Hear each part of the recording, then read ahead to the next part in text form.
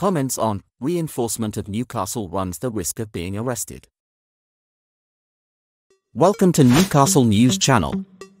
If you are a faithful fan and want to stay on top of everything that happens with our Toon Army, subscribe to the channel and click the bell not to miss anything.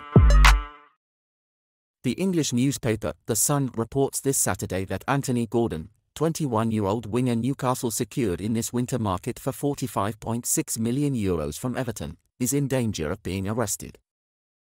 The player was last Monday inhibited from driving for 6 months, for refusing to reveal, when asked by the authorities, who drove his car on 2 occasions. This is about parking and speeding.